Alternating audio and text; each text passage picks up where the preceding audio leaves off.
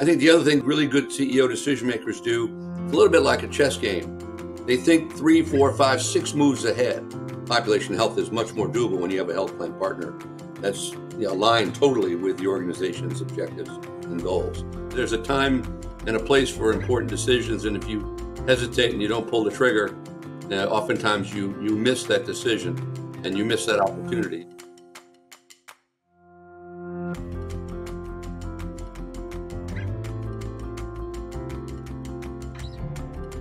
Howard P. Kern is among the most innovative healthcare leaders in the country. Throughout his 42 years of healthcare management, he has a strong track record of executive leadership success. He served as president and CEO of Sentara Healthcare from 2016 to 2022, and now serves as CEO Emeritus, advising the CEO and board of directors on strategy and policy issues and programs. You can try to partner with other health plans, and that's certainly a way many organizations have done it, but having that total alignment makes a big difference. Sentara Healthcare is a nationally top-ranked integrated health system headquartered in Norfolk, Virginia, with net revenues of $11 billion and 32,000 employees, including almost 1,400 physicians and advanced practice providers. In 1983, Kern developed and implemented the first provider-sponsored health plan in Virginia at Sentara, and Sentara Health Plan Insurance Division currently serves over 950,000 members. And we'll have to continue to use technology and artificial intelligence and analytics, machine learning to really enable more efficiency.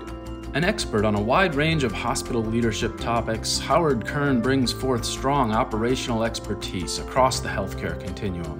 Let's listen in as he shares what he's learned about effective leadership. Well, good afternoon, Howard, and welcome. Thank you, Gary. It's a pleasure to be here. We're pleased to have you at this microphone. You've certainly had a distinguished career as a leader, being at Sentara Health for over 40 years. And why don't we kick off with, as you look back on your career, what were the major leadership lessons that you've taken away? Well, the most important and first one I'll bring up, Gary, is humility. I would tell you that my success is almost directly connected to my ability to have a great team to work with that does amazing things and delivers on critical results. And I learned a lot of that from 2 great leaders before me that I worked for. Glenn Mitchell, who ran Sentara back in the from early 70 all the way to 95, and then Dave Byrne, who followed Glenn and was my predecessor. And I worked with both those guys and learned different things from both of them, but they both shared really great leadership lessons that I have really adapted and into my own style. The other big one for me, is the importance of ethics and trust, and in your ability to not just talk about that, but role model it. You got to do that. And too many people think that they can talk about it and set that expectation, but then they're cutting corners in their own behavior and their own leadership style. And that doesn't wash, not in my book. So that's very important. The other one that I've always focused on is the importance of being an excellent decision maker. You can't hesitate sometimes and deliberate too long. There's a time and a place for important decisions, and if you hesitate and you don't pull the trigger, oftentimes you miss that decision and you miss that opportunity. And oftentimes it's better to make a decision without 99.9% of all the information you need, but then make a course correction along the way. Or even make a bad decision, and then fix it. But making no decision is worse, in my opinion, from a leadership perspective. As you think about your team, what were the main characteristics that you look for in a senior executive that would be working for you, Howard? I look for a couple of critical skills. I look for their ability to have and take hold of and effectively communicate vision, direction, priorities. So they've got to be great communicators, and that includes the listening side. The other is the ability to deliver consistent results. I think the team has to be able to have confidence in each other that somebody says they're going to do something, they actually can do it and they deliver on it. Then I think diversity is important, not just diversity of gender and ethnicity, but also diversity of thought and style is important when you're building the team. I look for that very much in how to build that team. It was very important to have all kinds of points of view at the table and people be comfortable expressing those views. And ultimately you make a decision, but you at least have had good perspective. People that aren't comfortable sharing their point of view or taking the risk aren't helping the team, frankly, if they're not doing that. Now, you made a successful move from being the chief operating officer to being the chief executive officer. Some aren't able to make that transition well. What did you see as the differences between being a COO and a CEO? What did you have to focus on as a CEO? First and foremost is the realization that as CEO, more so even than COO, you have to be comfortable, not the implementer. You're the visionary, you're the setting of strategic priority and direction, but then your primary job is to motivate and focus on how the team functions. And certain CEOs like to be at the center and everything comes through them. Others have a more distributed style where the team interacts and shares the executive on certain things, but otherwise goes on their own. My style was the latter. I didn't need to be at the center of every communication and decision process. Wouldn't get much done that way.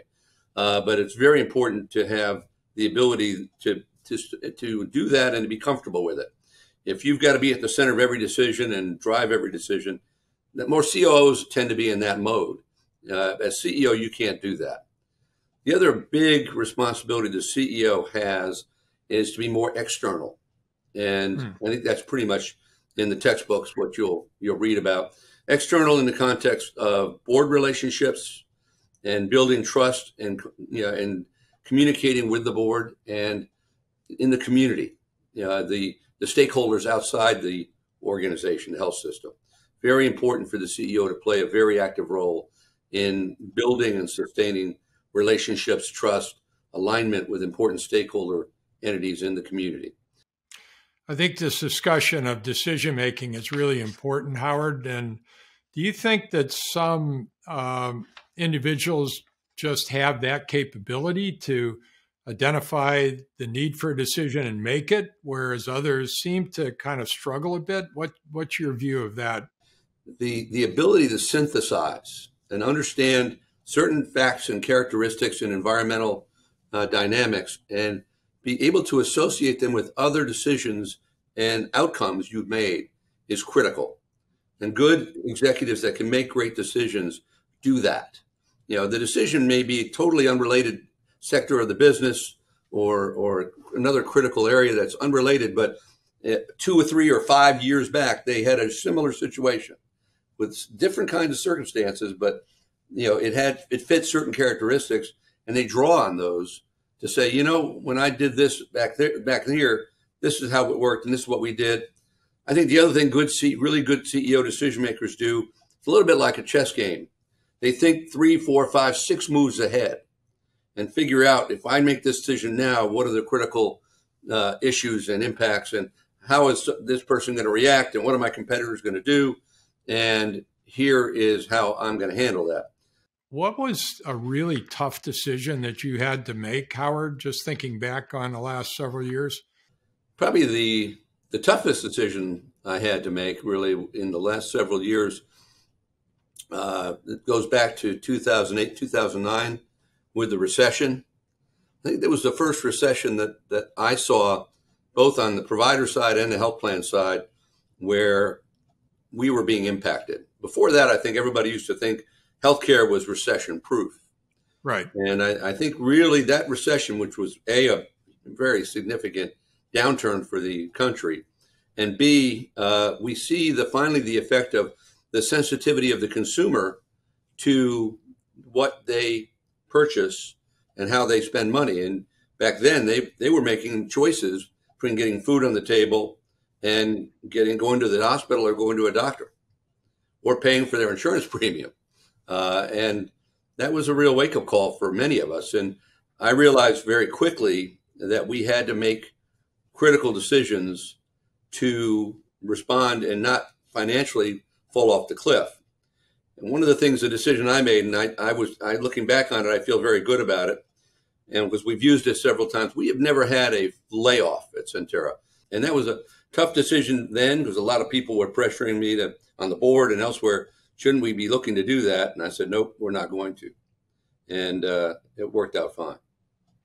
Let's build on your comment about the board. I know from past discussions that you think that the collaboration between the CEO and the board chair is fundamentally important. Could you share your thoughts about that with us, please, Howard? Absolutely. And it is a critical partnership that I have been very fortunate to have some great chairs that understood that partnership and worked great together. I think the CEO needs to be seen as the executive that runs the organization. And the board fundamentally sets policy, approves a strategy, is a big part of the external relationships in the community, but is not running the organization. And I've had to remind board members here and there that they don't have the authority to spend any money at Sentara. The bylaws don't give them that. They can ask me to do it, and technically and theoretically, I can decide not to, or I can agree with them. Obviously, if I don't agree and they feel strongly about it enough, they'll get rid of me. But fundamentally, the board doesn't have that authority. The board chair's role is to fundamentally lead the board, provide the guidance to the board about strategy, policy level issues, community relationship priorities, and then doing that, work with the CEO to execute on those priority areas. And to the extent that the board or the chair gets in the middle of operational issues, goes and meets with CEOs of other organizations, it really undermines the credibility and the effectiveness of the CEO. During the time that you have been at Sentara, particularly during the time you've been a COO and a CEO, the federal government has become the largest payer for healthcare and the largest regulator. How does that influence health system strategies?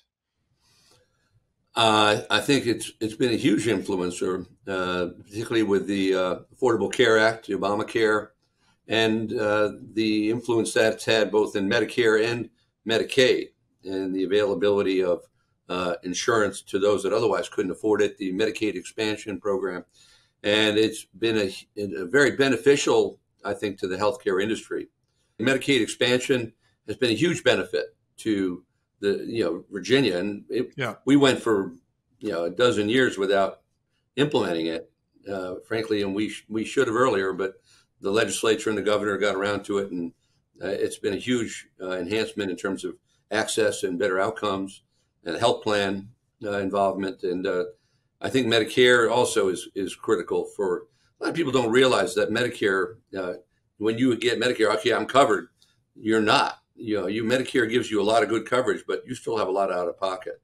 I think the whole area of dual eligibles is going to see a lot more growth. It's a fairly small piece of our total governmental business right now, but right now it's disproportionately doing most of the spending. The Medicare and Medicaid individuals, typically disabled, typically either Medicare eligible or aging into Medicare with disabilities. Very complicated group to deal with. We're going to see more and more of that. You laid out a fabric of costs and affordability, which of course has become a bigger and bigger issue. What options do health systems have to kind of deal with the cost of care and the cost of labor and so on? I do think cost and affordability are intertwined, and we have to solve for the cost side so that we can retain access and affordability for the population. I think on the labor side, two things come to mind. One is we've got to get our arms around this inflationary spiral we're in, where the rates of pay continue to go up. I think some of the rates of pay were appropriate after the pandemic to reflect the work and the complexity and dangers in working in a healthcare environment.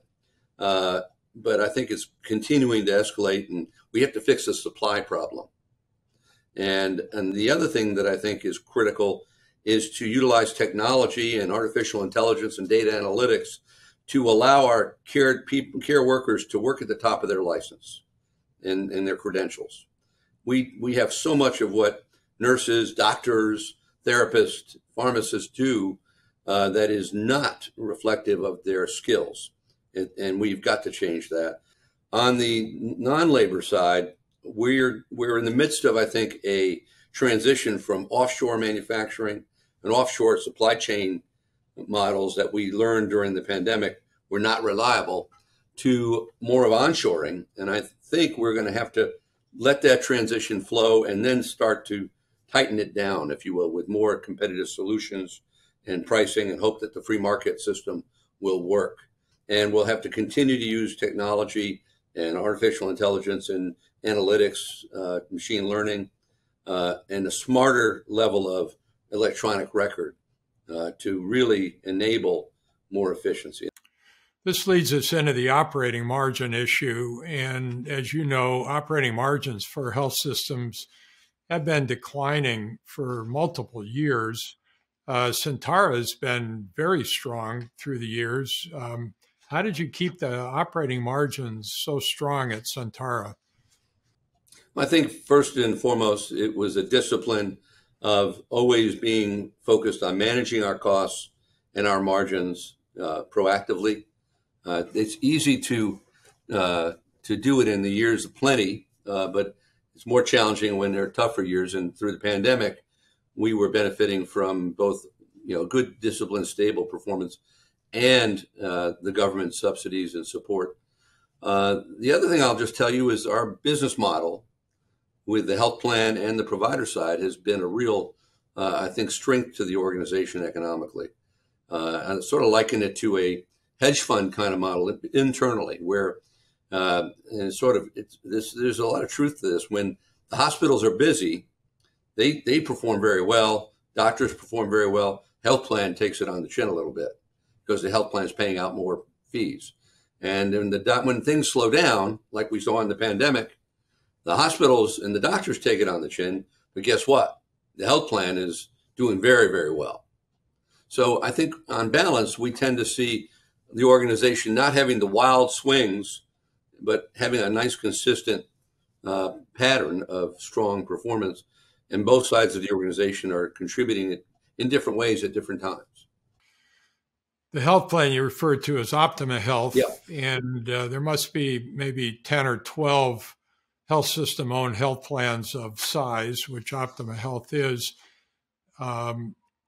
There were probably early days when the board had to hang in there and support Optima Health. How important is Optima Health now? I mean, you made reference to it, but how important is Optima Health now to Sentara, and will that continue in the future? Very important. It's a core part of our overall strategy, and not just on the financial side. It's also part of our mission, also part of our effectiveness in delivering continuity and access across populations.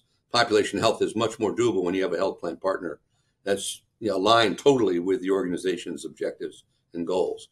I want to go back to your comment, though. There's no question that health plan provider organizations are few and far between successfully, and the cultures there, I think, for decades, were not aligned. Hospitals felt like they need to be able to give care. They saw health plans as just trying to skimp on care and just put profits into the insurance company coffer.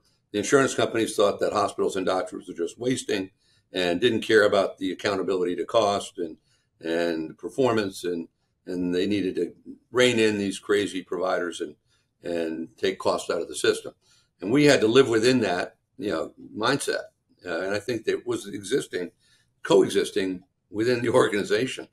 One of the things I did when I led the implementation of the health plan back in 82 and 83. One of the biggest things I heard is you got to keep the health plan and the hospital not just ideologically separate, but physically separate, and not let them commingle because that cultural clash is so big. And we did that, and it was a big benefit. I think today it's very different. I think we can create more alignment because there's more alignment elements in the way the Affordable Care Act and managed care is working in population health and other things. The other thing that I think we did learn is you've got to stay with it long term. It's a long-term strategy. Howard, how about consolidation? Hospitals been consolidating for 30 years, basically.